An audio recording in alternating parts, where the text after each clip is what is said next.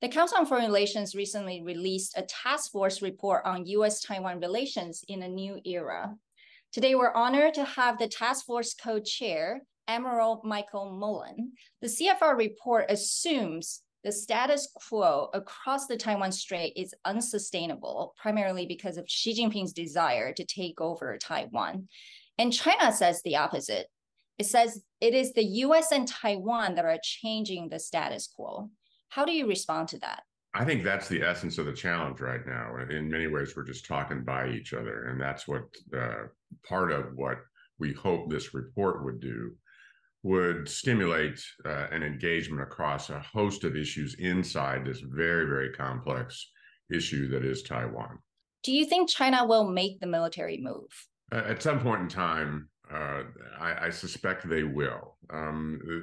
Certainly with this leader, different from his predecessors, this leader being Xi Jinping, has made it pretty clear that we cannot continue specifically along the lines of where we've been. China's been very aggressive and active in isolating Taiwan economically, diplomatically, politically, as well as militarily. The military operations are much more aggressive.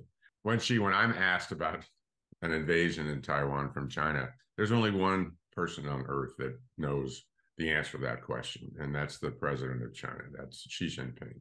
So it's an unknown. I think he's been pretty clear to tell his military, the PLA, to be ready by 2027. But one of the realities of the world we're living in right now is the war in Ukraine and Russia. I believe that Xi Jinping and his leadership team are looking at what's going on in Ukraine. Indo-PACOM is the center of four of the five largest economies. We also have alliances, long-standing alliances, the U.S. in that part of the world with Japan, with South Korea, with Australia. And you can see in Australia and Japan in particular, they are now publicly much more supportive of stability in that region. And I wouldn't say they're willing to fight with us in the case of Taiwan, but certainly they're moving in that direction.